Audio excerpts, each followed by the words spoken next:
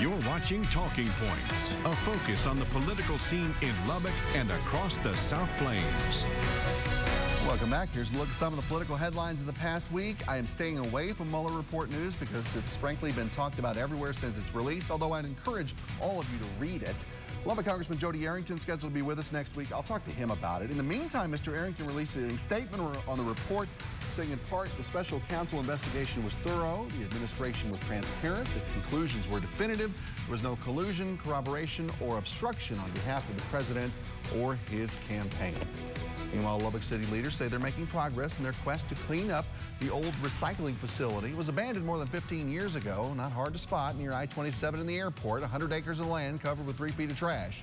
City asking for this $11 million from the state to help clean it up. There may be asbestos there, so the money would be used to haul it all away to a landfill specified by the Texas Commission on Environmental Quality.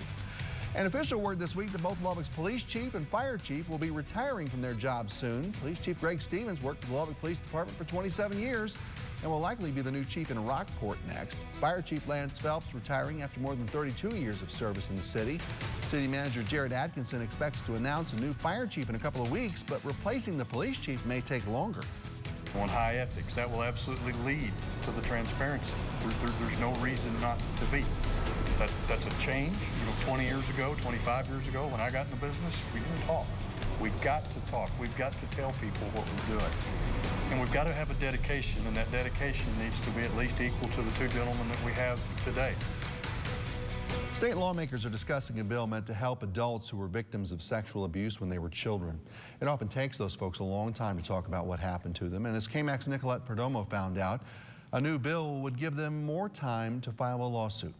House Bill 3809 would give victims of sexual abuse more time to step forward. In 2016, there were 65,000 minors sexually molested. Currently, there's a 15-year statute of limitations, which seems like a long time, but obviously this has not proven to be adequate. So if a child is too scared, the bill would let them report the crime and even sue those responsible as adults. The notion behind it, intuitively, I think, is giving the victims a voice, is allowing the victims to speak loudly and clearly in the public arena and name that person and in an attempt to hold them accountable. It's very important to give families and victims time to heal and decide what they want to do. If passed, the bill would give them 30 years to decide. That's sending a pretty big message to supporting victims of a violent crime, especially children of sexual assault. So, doubling that time that they're allowed speaks volumes. If this bill becomes law, it would go into effect in September. Nicolette Perdomo, KMAC News.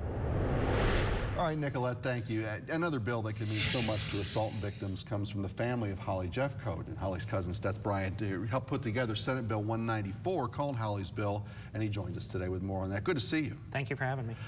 Holly's story, I think, affected everyone when it happened. If you could take a second and remind some folks of what happened to Holly, 3 years ago now? Just about, I believe, the 3-year anniversary was back in February. Wow. And so I actually didn't know Holly. I had no knowledge of our relation together, and I was working on a research paper for my English class, and I saw her story on the news, and it was about a month or 2 later that I actually figured out we were related. And so Holly, she was an 18-year-old girl with special needs. She actually had the mentality of someone about a third of that age, 6 years old. She was raped every day after school out in the middle of the country by her stepfather, and when she became pregnant, she reported it to a counselor, and he found out about it and murdered her, mutilated her. It was just so awful. When did you realize, though, that there were areas that are reflected now in the bill that needed to be addressed for assault victims and for authorities, frankly, trying to prosecute folks for crimes similar to what happened to Holly? I realized it very soon when I figured out that Holly tried to tell someone and nothing happened. That is when that is where I determined personally that something needed to be done as far as sexual assault goes. Because when 1 out of every 3 women in our communities and even throughout our country fall victim of sexual assault, then that kind of turns into an epidemic, and it's not one that should go ignored as it has been in society today recently. Sure. Now take us through exactly what all is part of Holly's bill as it was presented there in the Senate?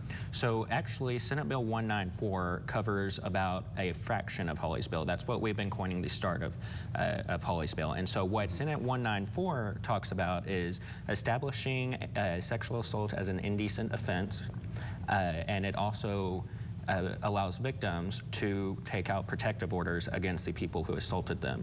Now, as far as what that offense entails, it entails groping without consent, trying to pursue a woman without her consent, et cetera, et cetera. So as far as sexual acts that many people find common as just flirtations, the bill would establish those as no, this is sexual assault, especially if that woman is saying no. Interesting. All right, so what else would you like to eventually see be part of this, or in a separate bill? Right, well, as you know, the Senate bill itself was filed by Senator Charles Perry, co-authored by Carol Alvarado from Houston, or I should say authored by Charles Perry, pardon me. And the companion version, the House Bill 309, was authored by Representative Joe Moody out of El Paso. And so the bill itself, Hawley's bill, we should expect to see throughout my conversations with Senator Perry the entirety of Hawley's bill to be passed within the next 3 legislative sessions here in Texas.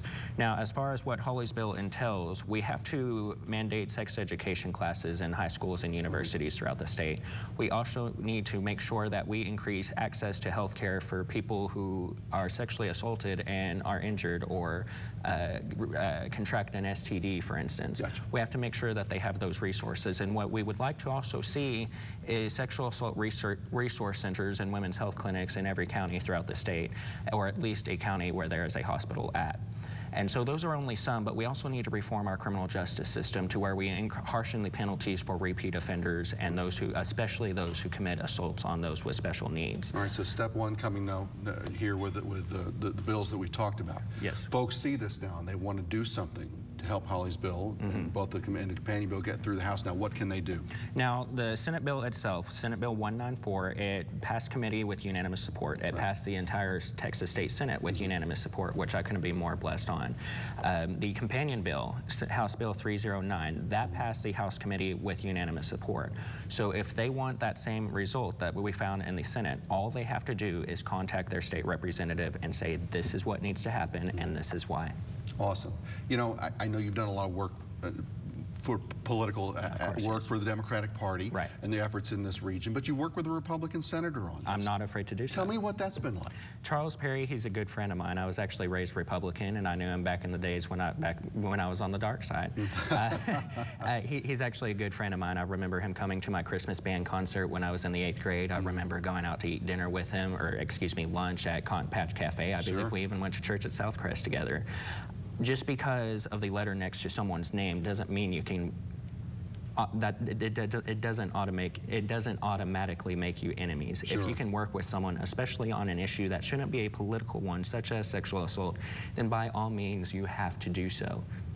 We need more of that, I think, in this day and age, for sure. I agree. That's Bryan. Thanks so much for the work you're doing, and best of luck. We hope everything gets passed through and we make a real difference here. Absolutely. Thank you.